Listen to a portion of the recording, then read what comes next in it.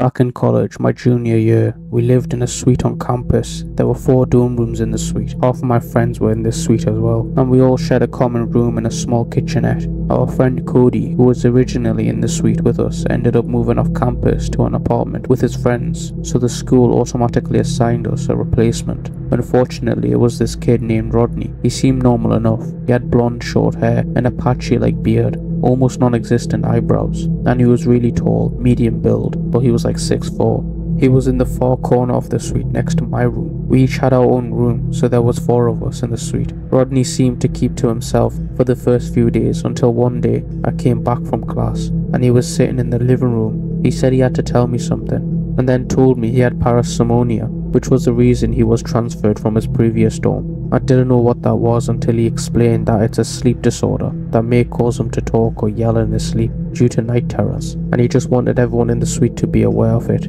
But to tell you the truth, that being the first real conversation I had with the guy made me more uncomfortable than anything I was hoping for. I'd get to know him on a more personal level, not find out he has a sleeping disorder. I also didn't entirely get why he thought it was necessary to tell me that. I texted in the dorm group chat we made with Cody still in it if Rodney had told them as well about his sleeping disorder, yet they all said no, and followed with a laughter and confusion. When my other 2 suite mates got back later, we hung out in the common room and discussed why we thought Rodney's sleeping disorder could have been the reason for him to be transferred from his previous dorm. Then Rodney walked in and right past us after giving us a slight sup. He went to his room and shut the door. We had the TV on loud, so we whispered amongst ourselves about him that night. I heard a knock on my door in the middle of the night.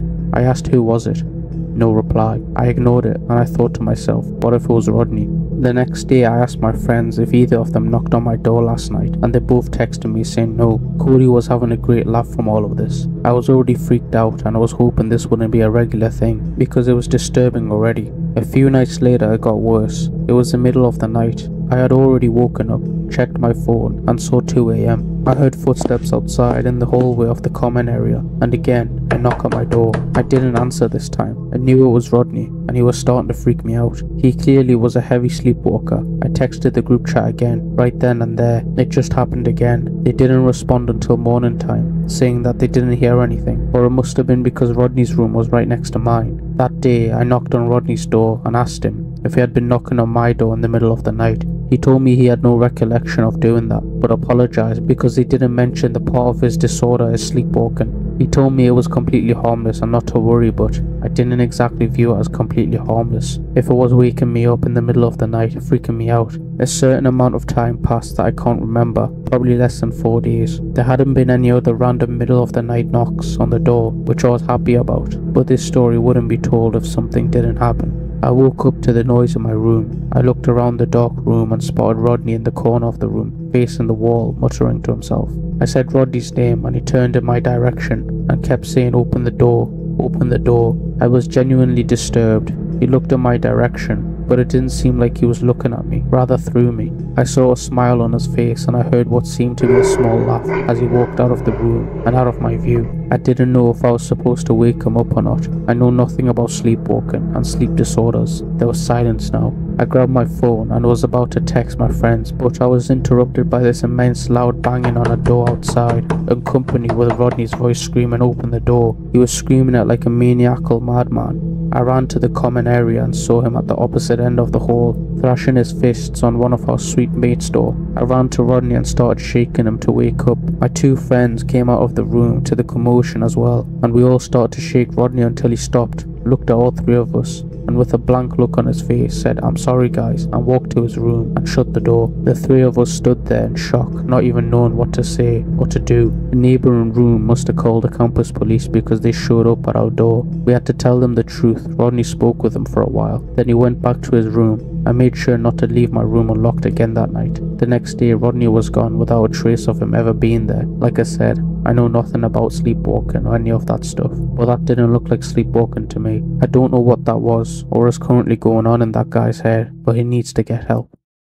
I got along fine with my college roommate Stacy. She was a messy one sometimes, but other than that, we had no other problems. We lent each other stuff all the time at our school. We had bunk beds, which I kind of think are unusual in college dorms. I was on the top bunk because I was a lighter sleeper, and Stacy was always constantly getting up in the middle of the night, so she'd definitely be waking me up if I was on the bottom. There was this one night that still sticks with me to this day, only because I don't really know how to logically explain it. Stacy and I were in our room studying. I was at my desk and she was in her bed. I had a big presentation the next day for one of my classes, so I was just going over my talking points again. In fact, I practiced them to Stacy a few times and she acted as my audience, then asking questions afterwards. She told me I could borrow one of her tops tomorrow if I need to for my presentation, as I didn't have any nice formal kinds of tops with me at school. After helping me review, she went back to her studying for a little more, then she went to sleep. I wasn't done studying, but as a courtesy I turned my desk lamp off and went up to my bunk and kept studying there on my laptop. Stacy would snore sometimes, so when she started snoring, I knew she was asleep. I continued my studying and rehearsing for another half an hour to an hour before closing my laptop screen. I woke up at like 5 AM when the lights were just barely starting to creep into the almost pitch black room. Through the windows I heard Stacy down below me walking around. I groggily said Stacy's name and she answered with a